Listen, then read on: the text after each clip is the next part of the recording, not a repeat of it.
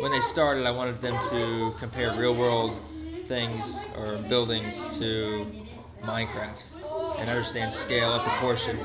We looked at the Rend Clocktower and we decided how many blocks we were going to use. And so I knew I was going to have them model the Clocktower right off the bat.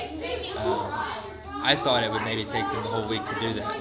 Well, we just kind of measured it, like how many blocks wide certain things, certain parts of it were going to be, and how tall, and then we multiplied it by 3, so each block on there was 3 by 3.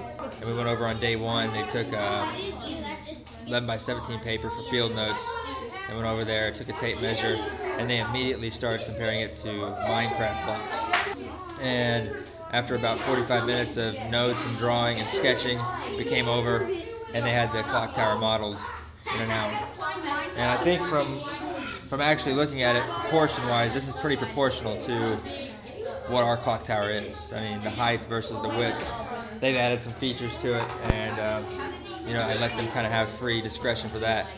But it's impressive to see these kids using a game to actually understand scale, size, modeling, structure, even material use. In Minecraft, you can pick different materials. They thought out what materials they were going to use for what portion of the Clocktower. It's really hopeful for our future and for the kids playing this, because it's teaching them to be makers and designers and how to understand how to build things. To work together with our friends and with people we don't know. We've been what's fun is we get to build real life things in Minecraft, because normally I just build something I didn't have a base. I just build. I think 3D printing is something that they hear about in the media and the news a lot. Even at this young age, they're hearing about it, and I think they thought it was pretty cool. And they come in and check it. And I don't think they realized how long it takes to 3D print. This took 13 hours to print this. They thought we hit print and then come back and it's done, kind of like the replicator off of Star Trek.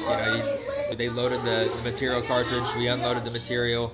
I had them help me load the cartridge, insert it, feed the material through the print heads, and they get that hands-on experience. So that's awesome, because high schools are going to start getting these 3D printers. Some already have. They're going to come in and remember this time that they loaded this and did this, and be familiar with the process. So pretty cool stuff. We're building the student center right now. We're almost done. It's going pretty good right now. The problem we're having right now is it has a slanted roof, so we just made that slanted roof. Yeah, we had a subway in there. We have villagers in there. We tried to use a bucket of water in the dispenser for the Pepsi machine, but then we realized in one of the new updates it actually would dispense the water out, and it made a mess. So we're going to finish the student center. We're going to do another physical building project. They built around a 10-foot tall cup tower that's in the other room right now, and we're going to do another wall building project, finish the student center, and see where we're at. We have gone to other Minecraft camps before, and we thought this one would be fun. This camp is really special because they can take their models and see them in a physical world and 3D print them. This is the most fun I've had in creative, at this camp. It's really fun. It's been fun building in real life, and then we build in Minecraft.